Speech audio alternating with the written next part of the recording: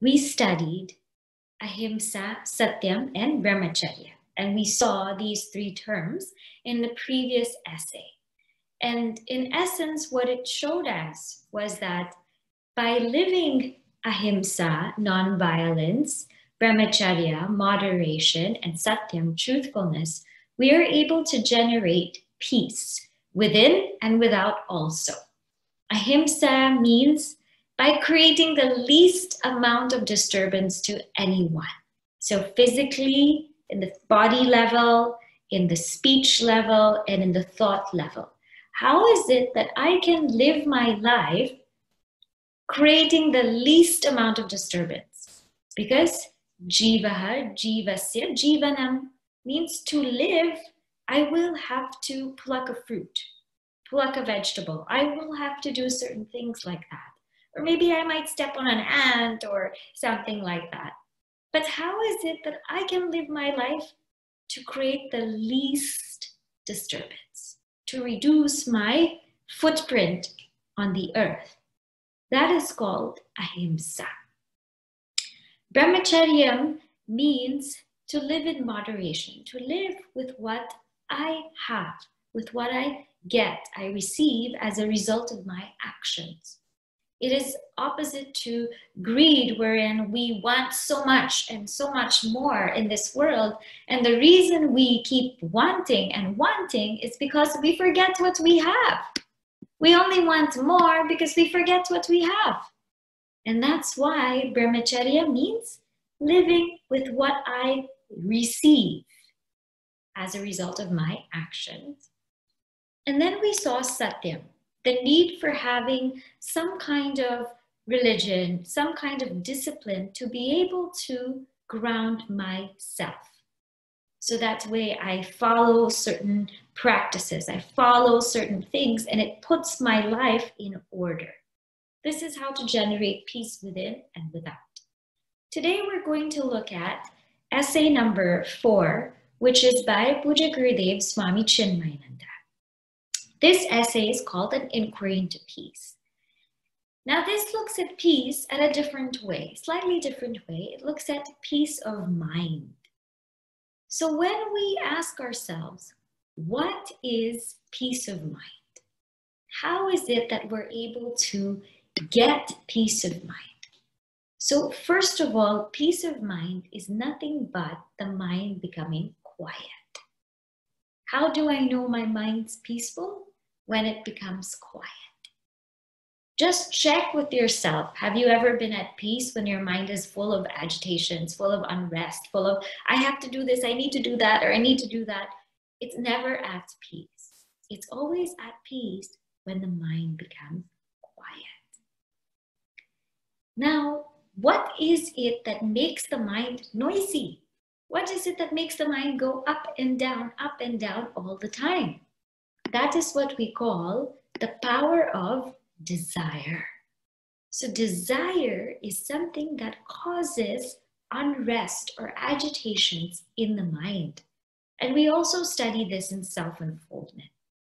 So let's analyze threadbare. What is this desire exactly?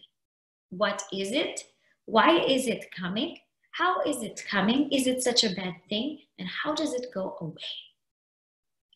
So first, what is this desire?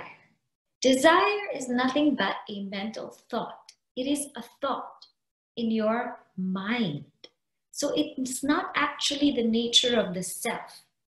It is a thought because it comes and it goes. It's fleeting.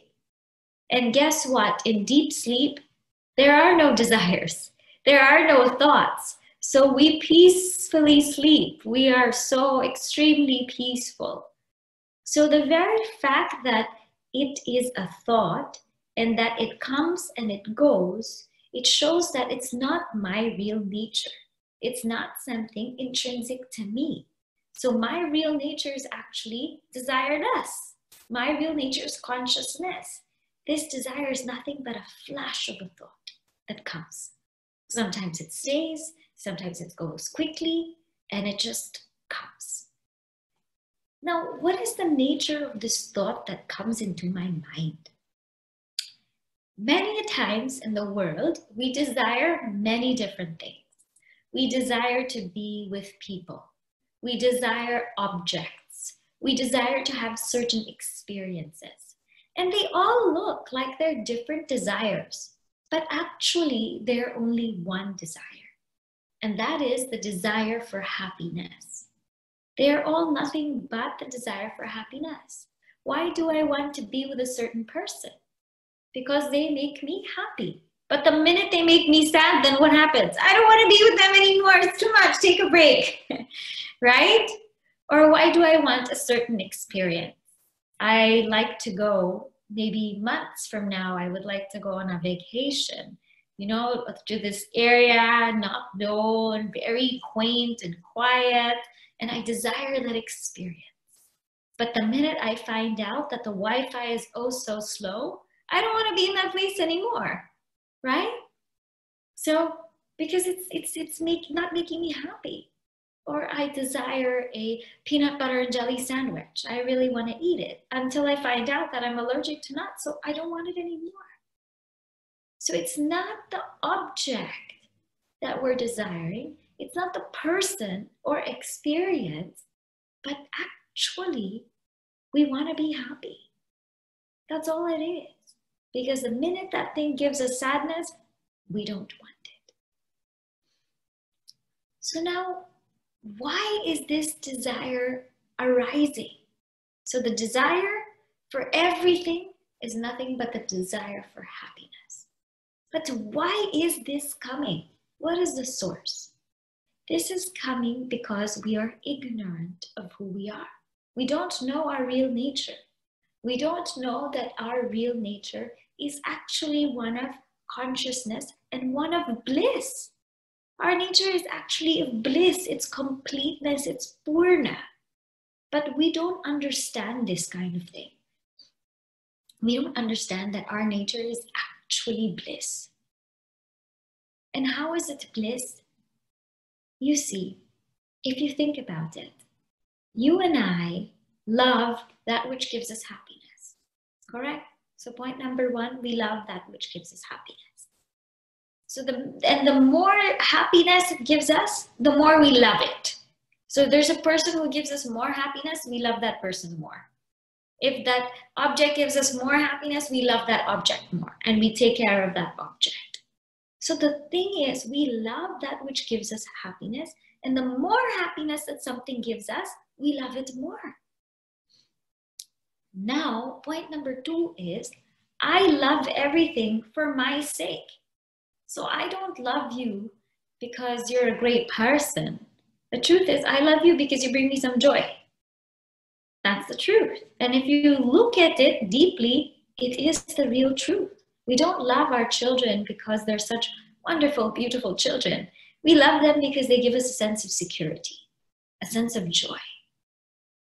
We don't love anybody else for their sake. We love everybody for our own sake. This is what the Upanishad says, and if we think deeply, it is true. So therefore, what does that mean?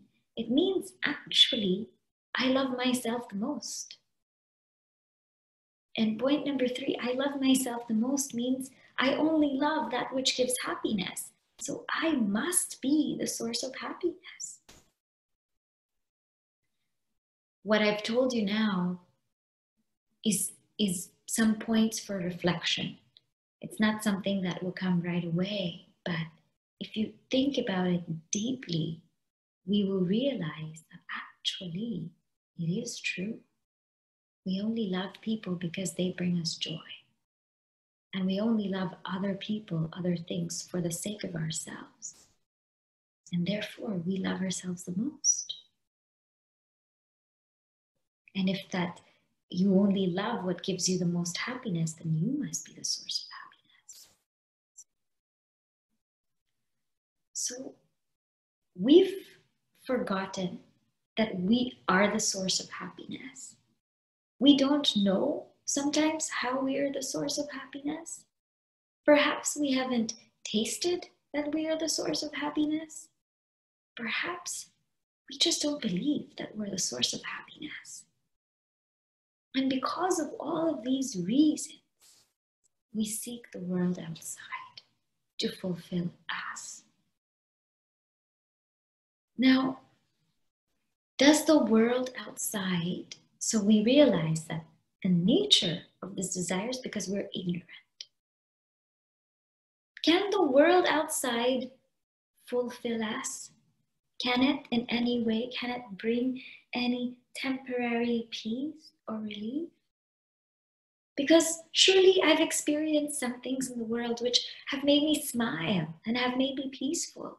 So maybe the world can bring something. This is what the world is bringing to you. When you have the birth of your newborn baby and you are overjoyed, what happens? Your mind becomes quiet. Your mind becomes quiet. You can't think about anything else. And your mind is able to reflect the bliss of the self. And hence you feel peace.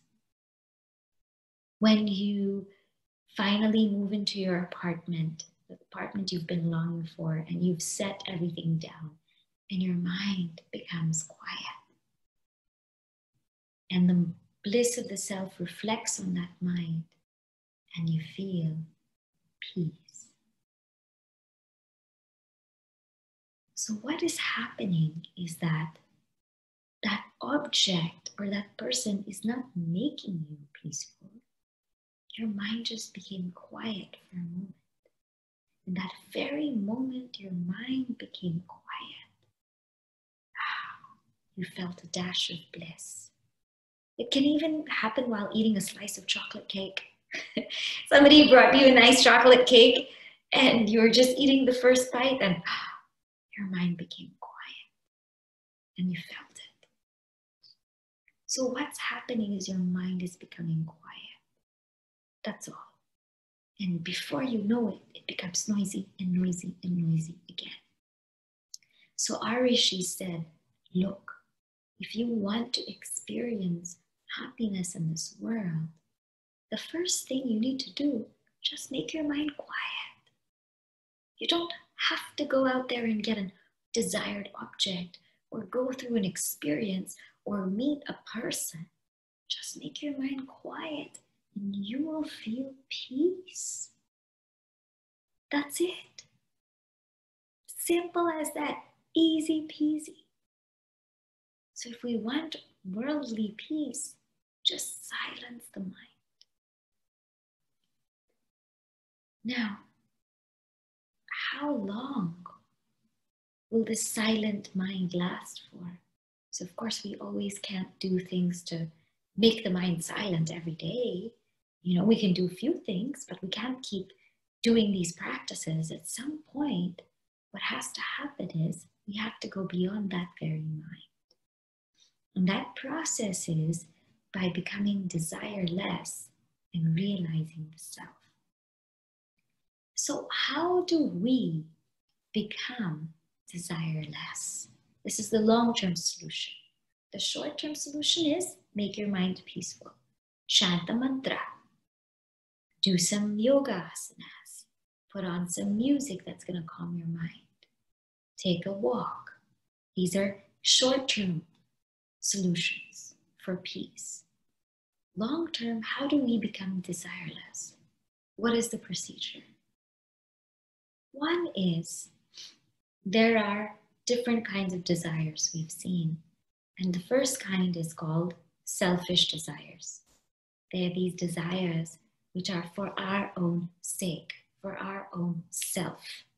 And they are desires for wealth and for power and for name and for fame and for pleasure, for progeny. They are desires for our own self because maybe we want more comfort.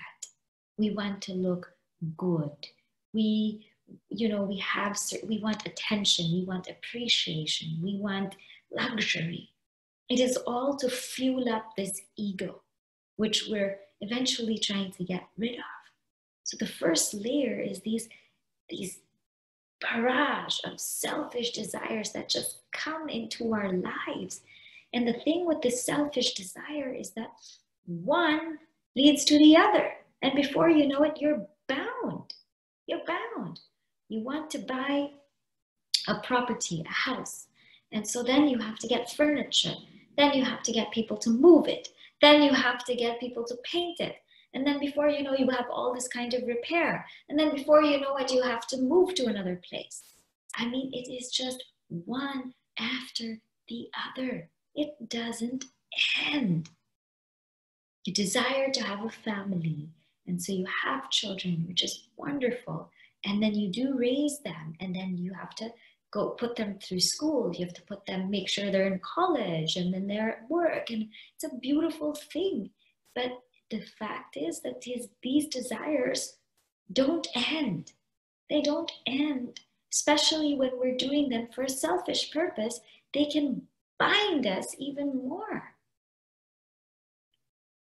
So we have to be careful of what we're really desiring, and be careful of these selfish desires, because our Upanishads say, whatever you desire, you will experience. In Mundaka Upanishad, there's a very, very beautiful mantra. And it says that whatever you desire, every desire in essence is a new birth. You have to go through it. You just have to go through it. You desire to have a family, you go through it. You go through it. You desired it. You desire to find a job and a certain role in a position in the job, you go through it. You desire to live in a certain place, and you have to go through every single thing about that place. Whatever we desire, good luck. We have to go through it. So if you're asking yourself why you're going through what you're going through, or I'm asking myself why I'm going through what I'm going through, we desired it, point blank. And the minute we desire something, you go through it. You go through it, and you go through it to get out of it. Don't go through it to get bound again and again. When we selfishly desire and it increases and it increases, we go through it and we get bound again and again. So how do we get rid of this? Of these desires for our own ego, to fuel up our own ego? You turn them into selfless desire. So even that desire of having a job, that's fine. That's a great desire, but not to fuel up my ego so I can have so much luxury and so much wealth and flaunt it to everyone. Then we're getting bound by our desire. When you make it selfless, like, yes, I desire to have a job because, you know what? I want to use this to contribute to the world. I want to be able to use my ability and talent to bring positivity or change to the world. Then you are getting out of that desire. You're growing out of that desire as opposed to falling into it even deeper. When I desire to have a family, fine, have a family. But then what happens is when my desire to have a family is so that I can look good, and that so my children should be like me, and they should be mini me's. Oh, then I'm getting bound again. Good luck. You go through all that, like that sadness that the kids are not following you, they're not being like you, they're being like somebody else. It's just a major thing you have to go through. But if your desire is that I'm going to have a family and I want to nurture wonderful children so that they can be positive contributors to society, so maybe by whatever I can do, this will be my gift to society, then you're growing out of that desire. So when we take that desire and we make it or use it to fuel our ego, we get further bound. We get agitated, we get restless, we get upset because no one's really meeting what we want. But when we take that desire and make it selfless, then it becomes a more beautiful experience because you're solely concerned about what you're giving and not about what you're getting. And that switch of the mind can bring you great amount of peace. And what's more, when we selflessly desire, we learn how to expand further.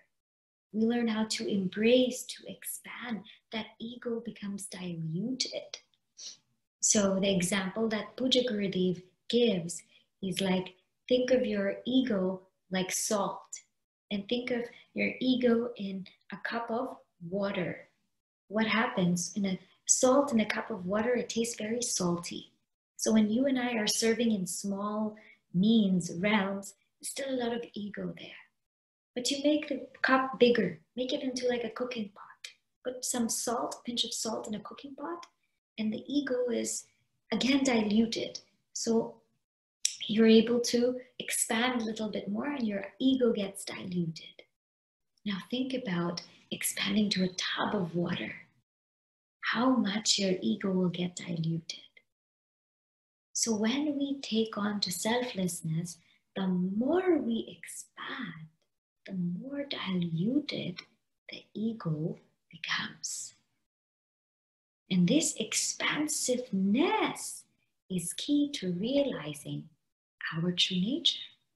Because if you and I cannot identify with everyone, identify, see oneness in all, and serve all, it's very difficult to realize the truth. So when I'm able to make this switch, and it could be the same thing, it could be the same family, it could be the same job, it could be security, it could even be money.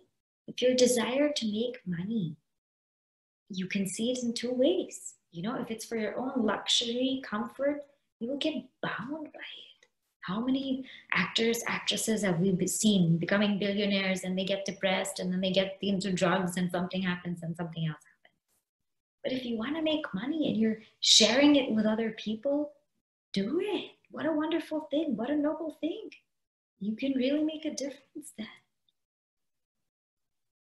So slowly we move into this phase in life where we're focused more on giving than getting, and that will give us a great sense of peace. After some point in time, when we are selflessly giving, what happens is that desire for the self comes. That desire to know the truth comes. It comes when you become ripe and you really want to know the truth. And once that desire comes, that is the most beautiful and noble desire that you can ever entertain in your life. If you want to know, the topmost desire to have is the desire to know who you are. That is the desire, because that desire will help you drop all desires. What a beautiful thing, huh? That desire to know the self, that desire will help you drop all desires. So if I have that desire to know the self, that's the most beautiful thing. Pursue it fully and completely, because actually that's the purpose of life. Everything is just getting you ready to have this desire.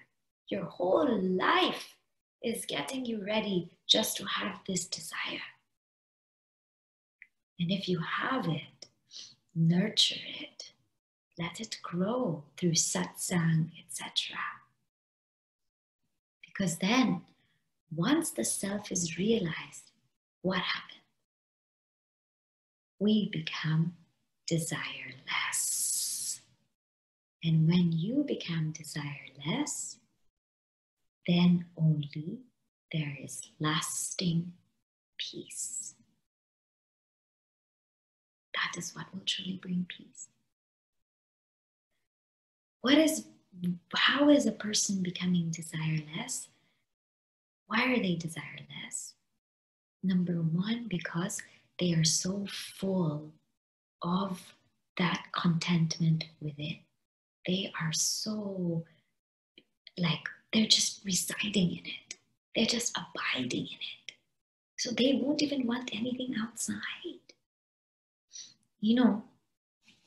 Once you eat your mom's dal chawal at home, right?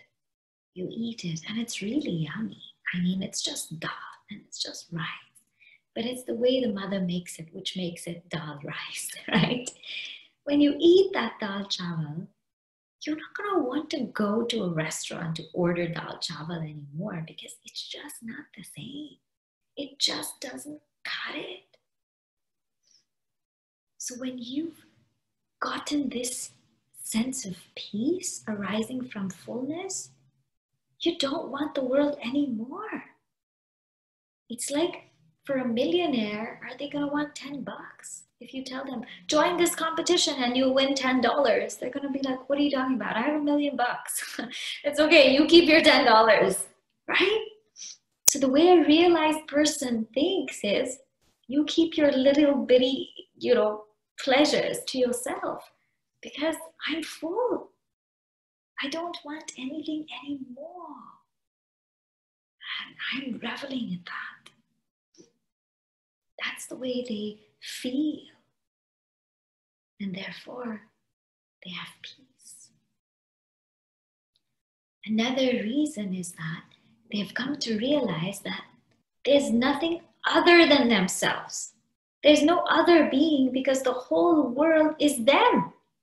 The whole world is them. Everything is them. So what else can they want? There's nothing other than them. So guess what? If my best friend got if my best friend got a baby girl and I didn't get a baby girl, that's okay because you know what? My best friend is me. We're the same person. So I'm so happy. The whole world is them. It's them. It's not someone different. So they don't think that anything is other than them. And lastly, that very desirer, the very ego is broken. There's no one to desire.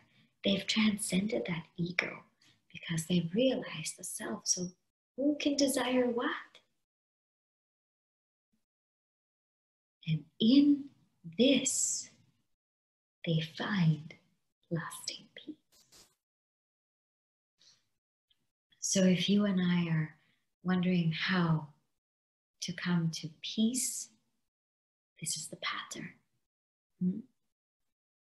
So what have we seen today? We've seen today that there is actually, our nature is peace, but this agitation in our mind is caused by something called desire. And this desire is not our real nature, it's a thought. It's a thought, it comes and it goes. If it were our real nature, it would be there all the time. And this desire, although it feels like it's of different things and of different people, it's actually nothing but the desire to be happy. And I know that because the minute that object or person makes me sad, I don't want it. And the reason why we have this desire is because we're ignorant of ourselves. We don't know who we really are. Or sometimes we don't understand that we are true bliss. So what do I do? Number one is there's this type of desire which is selfish desire. Come out of that because it is never ending. It gets me bound deeper and deeper and deeper. And all it is trying to do is fuel my ego. So get rid of that. Chuck it out. And transform it into something selfless. Transform the getting into giving. And it's the same thing. You want a family? Go for it. You want to make money? Go for it. You want to start a business? Go for it. But make the motive selfless. Make the motive about giving. And this will give us a greater sense of peace. And once we come to that level, a desire for the self will slowly start to arise when we become purer and purer. And when that desire comes, roll with it, go with it, fulfill it. Because that desire will help you drop all desires and you attain desirelessness. wherein you are ever full, ever free, and you don't want anything because there's nothing else to want and there's no one else to want. You are ever at peace. Clear? You desire something selfishly and you don't get it, that is called anger. So it's an obstruction to your desire. So when someone becomes angry, then, the first way to deal with them or guide them is just to keep them peaceful, just to take a walk or just drink some water, just let them calm down, and slowly make them understand that nobody gets every single thing they want, right? Have you and I met anyone or who's gotten every single thing that they want? No, we haven't. So anger is nothing but an obstruction to a desire. So if you and I understand that in life, we're just not going to get everything that we want and it's okay, then that anger will slowly subside. It will slowly let go. They'll slowly be able to let it go. Does that make sense, Manisha? Okay. What role does gratitude play? Right. So gratitude is something that's extremely important. So when we have desires, right? Again, why we're desiring so many things is because we forget what we already have. So gratitude is a very powerful tool to analyze what we already have and be grateful for it. Now, that doesn't mean that you can't aspire more, but you can aspire to give more, not to get more. This contentment, gratitude is always a funny thing because people say, well, if you're content, then you won't strive for anything, right? So where do you strike the balance? Where you strike the balance is be content with what you get, be grateful with what you get, but don't be content with what you can give. So always aspire to give more, to be more, to do more, but be grateful with what we get. And that gratitude about what we receive as a result of our action will give us immense peace. Page all clear? Okay. Yes, prohibitive desires. Yes, Manisha was reminding me to mention prohibitive desires, selfish desires, selfless, and then divinize. So the step that I usually tell them when I talk about desire is, the first thing to do is to really give up prohibitive desires. These desires which we should not entertain, which are not shastriya, which will harm other people, which will harm ourselves. That's the first step. And the second one is to give up selfish ones. The third one is from selfless desires to start to divinize the desire. And that desire then will culminate in the desire for the self, and then you're on your way. You're on your way to a higher path. How do you differentiate success from wanting to have a greater impact as a whole? So what success means in Vedanta is a very different thing. Success doesn't mean, name, fame, and all of that. Success is how much have I grown closer to my divinity? How much have I come towards realizing myself? The closer that I've come towards realizing the self, the more successful I am. So this success of name and this, I did that, that doesn't mean anything in Vedanta. What matters is, are you close to realizing the self? In our Upanishads, Kenopanishad, it says, Yat ched avedid atasatyam asti. Na ched yavedid mahati vinashti. Means in this life, if I have realized the truth, satya, that is good. If I have not put forth effort to realize the truth, that means my life is not worth it. That means I've lived a worthless life because I have not even put forth effort to realize the self or to fulfill the purpose of life. I've done everything else. I've done everything else, but I didn't even put forth effort to realize the self. Then that is definitely not successful. Okay. Yes. In answer to your question, Manisha ji, yeah, prohibitive desires can filter many of the selfish desires. Yes. Yeah. One last question I will take.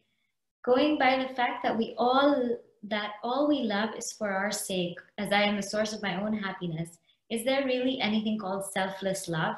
How is this different from realization? Very good question. The true fact is, even how selfless we are still selfish. It's a fact. Even if we're into selfless work, the real thing is that it pleases us. It gives us happiness. So everything that we're doing is only because it's giving us happiness. But now, the one who has realized the self, there is no I. So they take everyone to be the same. That kind of love that a realized master has is completely selfless because they've dissolved their individuality. They're not loving you because you make them feel good. They're not loving you because they need it. They're so full. They're loving you because you are them. They are you. We are one. That's it. And if at all they can do anything to help you evolve, they'll do it. But there's not even an inkling of wanting anything from you. Besides the fact that you grow, besides the fact that you evolve. And that's why the most beautiful love is the love of Bhagavan or the love of the Guru Parampara. But they don't want anything. They don't want anything from you. Tell me, can you truly love someone without wanting something from them? Can you? If you can, then you realize. Right? Okay, one last question and then I will have to go. Why is the last step, selfless to divinize, most difficult? And what are the tools to walk that? So why is the last step selfless? So when you selflessness, right? When we do selfless action, divinizing means that you offer it to Bhagavan. Like it's not, again, in selfless action, there can be like an ego. Like, I do so much selfless work. I do so much charity. I do this, seva. So even that ego in selfless work has to go. So therefore divinize. So even if I'm serving, it's Bhagavan only. It's Bhagavan's work and Bhagavan is working through me. It's not, I've got nothing to do with it. And this is a difficult path. But what are the tools to walk that? I will mention next week because I won't be able to tell you in 1 minute. I won't do it justice. Okay?